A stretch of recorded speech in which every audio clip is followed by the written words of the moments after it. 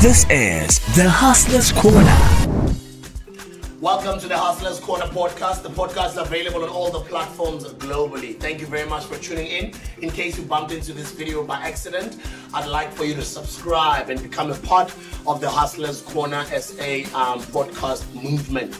Now, this podcast is pretty much designed to inspire a new generation of young hustlers. We want to grow you. We want you to become a smarter and a better hustler. We don't want your money. We just want to help you. In case you haven't had a chance to read Steve Biko's I Write What I Like, who was a South African Black consciousness movement leader who sadly passed on back in 1977.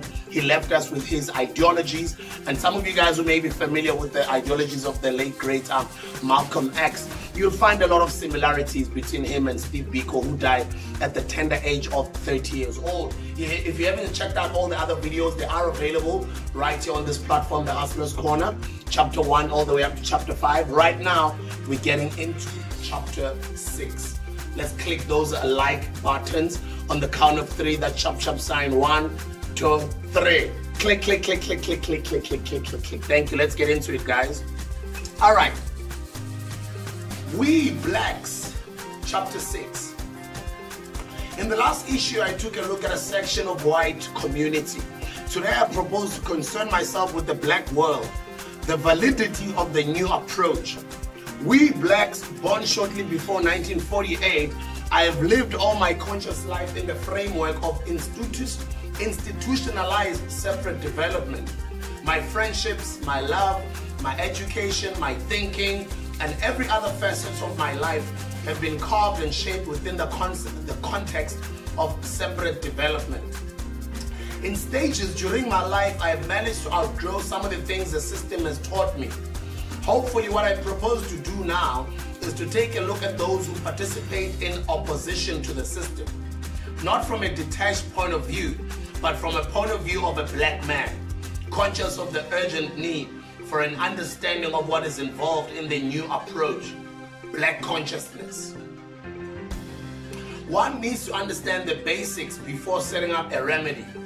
A number of the organizations now currently fighting against apartheid are working on an oversimplified premise.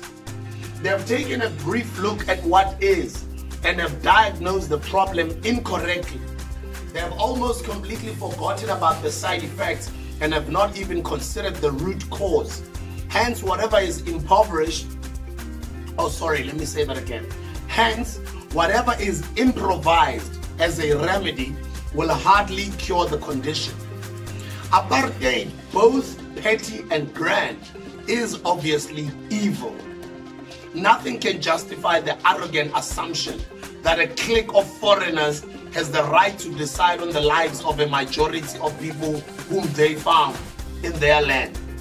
Hence, even carried out faithfully and fairly, the policy of apartheid would merit condemnation and vigorous opposition from their indigenous peoples, as well as those who see the problem in its correct perspective. The fact that apartheid has been tied up with white supremacy, capitalist exploitation, and deliberate oppression makes the problem even much more complex. Material want is bad enough, but coupled with spiritual poverty, it kills. And this latter effect is probably the one that creates mountains of obstacles in the normal cause of emancipation of black people. One should not waste time here dealing with manifestations of material want of the black people. A vast literature has been written on this problem.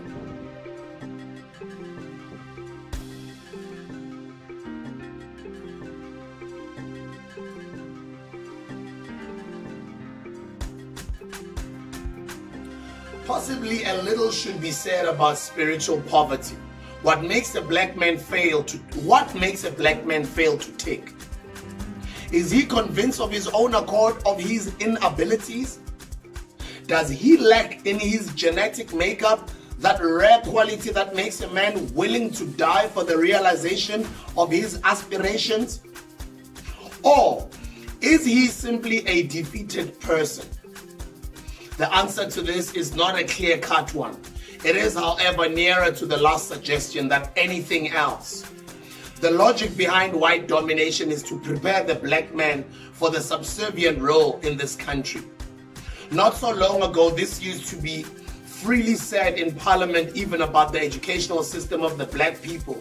It is still said even today, although in a much more sophisticated language. To a large extent, the evildoers have succeeded in producing at the output end of their machine a kind of black man who is man only in form. This is the extent to which the process of dehumanization has advanced. Black people under the smart government were oppressed, but they were still men. They failed to change the system for many reasons, which we shall not consider here. But the type of black man we have today has lost his manhood, reduced to an obliging, sorry guys, forgive me with the spelling. I did Bantu education. I'm a black man, so my spelling sometimes it just goes straight to orange farm. Reduced to an obliging shell.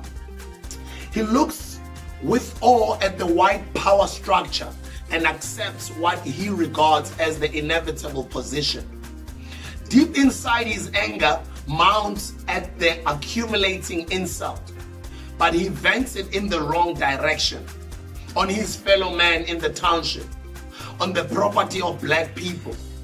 No longer does he trust leadership, for the 1963 mass arrests were blamable on bungling by the leadership, nor is there any to trust.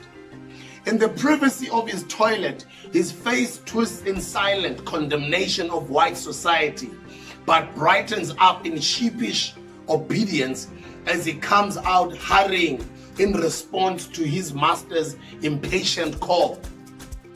In the homebound bus or train, he joins the chorus that roundly condemns the white man, but is the first one to praise the government in the presence of the police or his employers.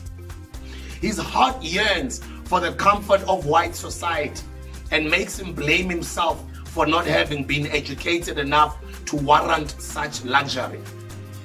Celebrated achievements by whites in the field of science, which he understands only hazily, serve to make him rather convinced of the futility of resistance and to throw away any hopes that may change or that change may ever come.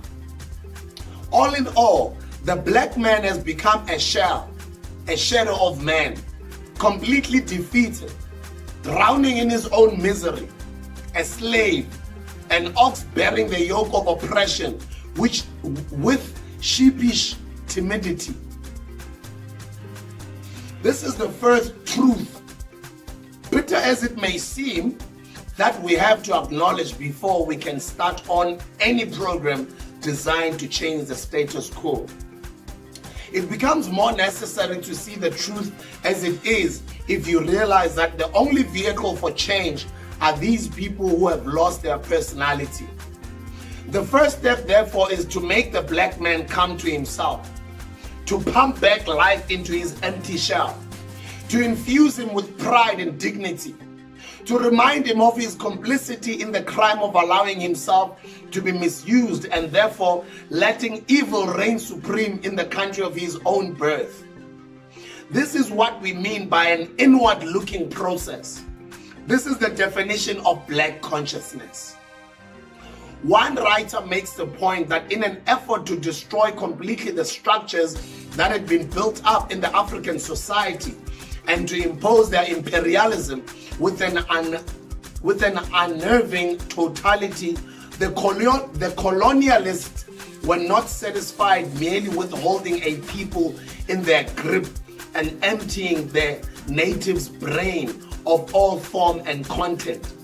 They turned to the past of the oppressed people and distorted their history, disfigured and destroyed it. No longer was a reference made to African culture. It became barbarism. Africa was the dark continent. Religious practices and customs were referred to as superstition. The history of African society was reduced to tribal battles and internecine wars. There was no conscious migration by the people from one place of abode to another. No.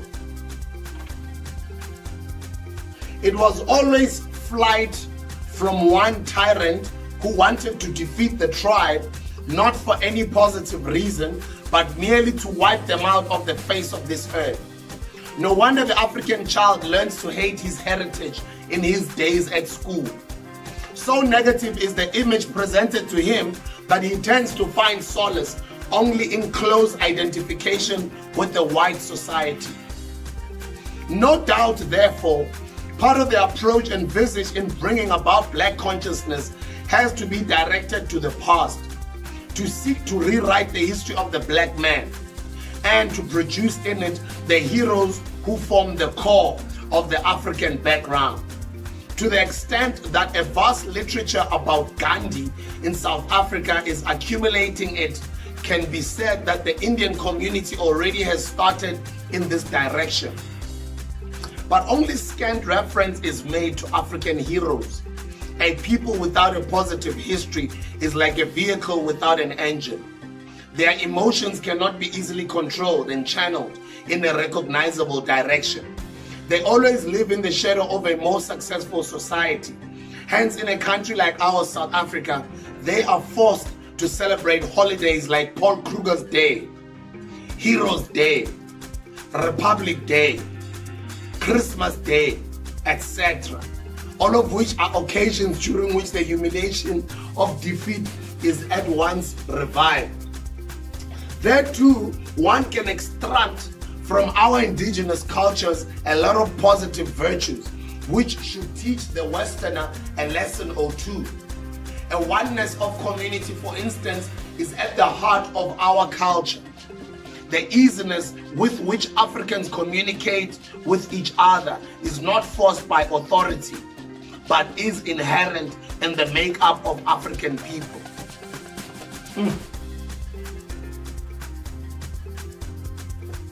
Thus, whereas the white family can stay in an area without knowing its neighbors, Africans develop a sense of belonging to the community within a short time of coming together. Many a hospital official has been confounded by the practice of Indians who bring gifts and presents to patients whose names they can hardly recall. Again, this is a manifestation of the interrelationship between man and man in the black world, as opposed to the highly impersonal world in which YT lives. These are characteristics we must not allow ourselves to lose. Their value can only be appreciated by those of us who have not as yet been made slaves to technology and the machine. One can quote a myriad of other examples. Here again, black consciousness seeks to show the black people the value of their own standards and outlook. Black consciousness urges black people to judge themselves according to these standards and not to be fooled by white society who have whitewashed themselves and made white standards the yardstick by which even black people judge each other. It is probably necessary at this stage to warn all and sundry about the limits of endurance of the human mind. This is particularly necessary in the case of the African people. Ground for a revolution is always fertile in the presence of absolute destitution.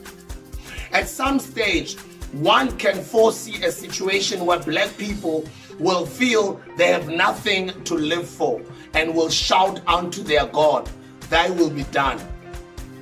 Indeed, his will shall be done, but it shall not appeal equally to all mortals, for indeed, we have different versions of his will.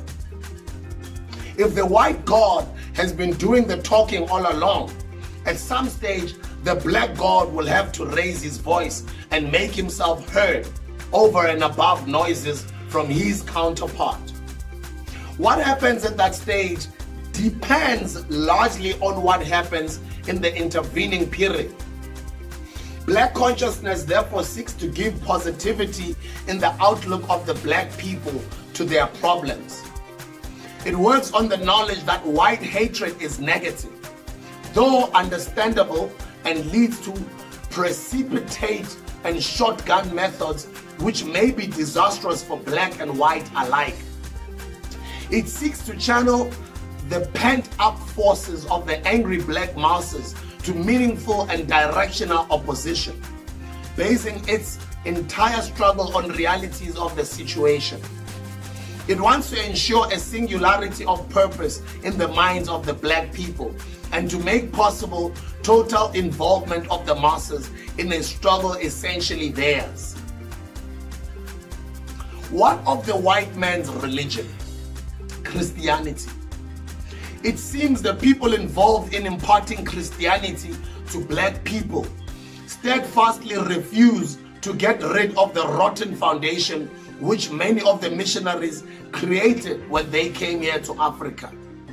To this date, black people find no message for them in the Bible, simply because our ministers are still too busy with moral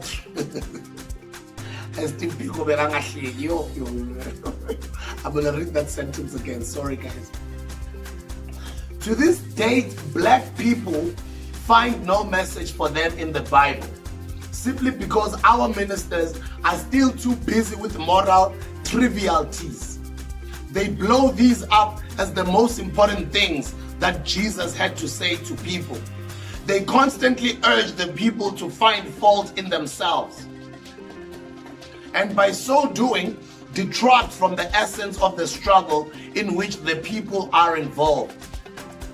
Deprived of spiritual content, the black people read the Bible with gullibility that is shocking.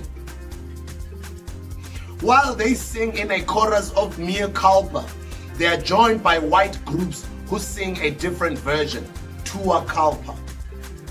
The anachronism of a well-meaning God who allows people to suffer continually under the obviously immoral system is not lost to young blacks who continue to drop out of church by the hundreds.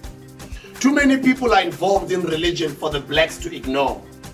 Obviously, the only path open for us now as black people is to redefine the message in the Bible and to make it relevant to the struggling masses of our own people.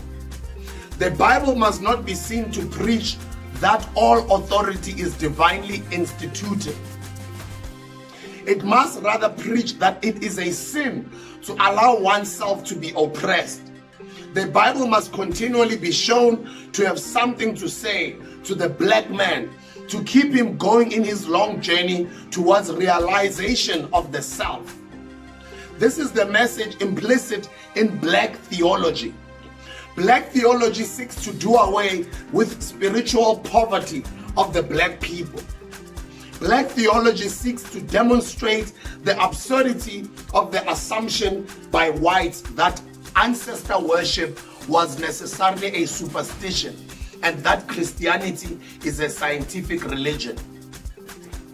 While basing itself on the Christian message, black theology seeks to show that Christianity is an adaptable religion that fits in with the cultural situation of the black people to whom it is imparted.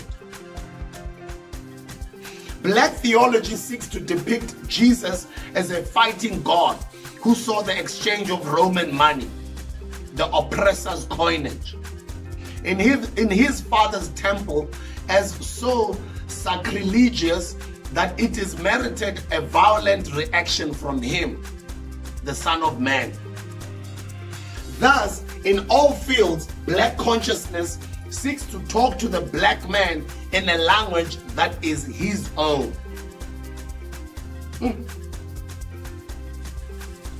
Biko is going in, guys. Excuse me. This is how many decades ago? This is more than 4 decades ago. That's almost 50 years ago. 50 years ago. Okay, so we're almost at the end of the chapter, no? It is only by recognizing the basic setup in the black world that one will come to realize the urgent need for a reawakening of the sleeping masses. Black consciousness seeks to do this. Needless to say, it shall have to be the black people themselves who shall take care of this program, for indeed, Biko was right when he said, to take part in the African Revolution, it is not enough to write a revolutionary song. You must fashion the revolution with the people. And if you fashion it with the people, the songs will come by themselves and of themselves. In order to achieve real action, you must yourself be a living part of Africa, of her thought. You must be an element of that popular energy, which is entirely called forth for the freeing, the progress, and the happiness of Africa. There is no place outside that fight for the artist or for the intellectual who is not himself concerned with, and completely at one with the people in the great battle of Africa and of suffering humanity. Frank talk. That was chapter 6 of Steve Biko's I Write What I Like, the 40th anniversary edition. Thank you very much for watching this video. I'll see you on the next video, which will be chapter 7. This is the Hustler's Corner.